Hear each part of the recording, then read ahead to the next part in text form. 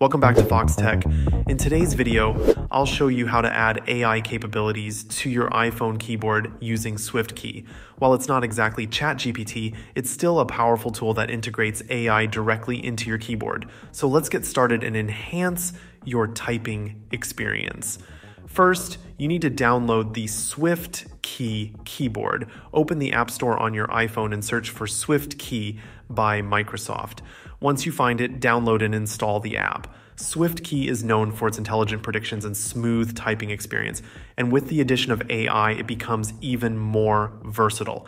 After installing SwiftKey, the next step is to enable it and grant full access. Go to your iPhone settings, then navigate to General, and select Keyboard. In the keyboard settings, tap on Keyboards and then Add New Keyboard. Here you'll see SwiftKey listed. Add SwiftKey to your keyboards and enable full access. This step is crucial because full access allows SwiftKey to use all its features, including the AI-powered functionalities. Once SwiftKey is set up, open the SwiftKey app and sign in with your Microsoft or Hotmail account. This step is necessary to unlock additional features and ensure a seamless experience. Signing in with your Microsoft account also integrates your preferences and settings across devices if you use SwiftKey on other platforms. Now, let's activate the AI capabilities. Open any messaging app on your iPhone and switch to the SwiftKey keyboard. You'll notice a Bing icon on the keyboard.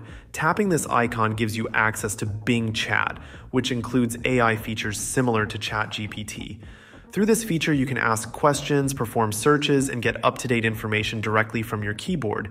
Using the Bing Chat feature, you can interact with the AI to get answers to your queries, perform searches without leaving your current app, and access the latest information available on the web.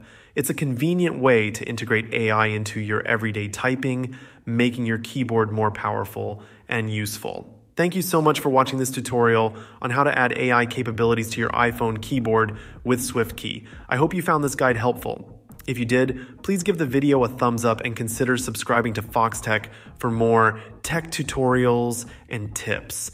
See you guys later.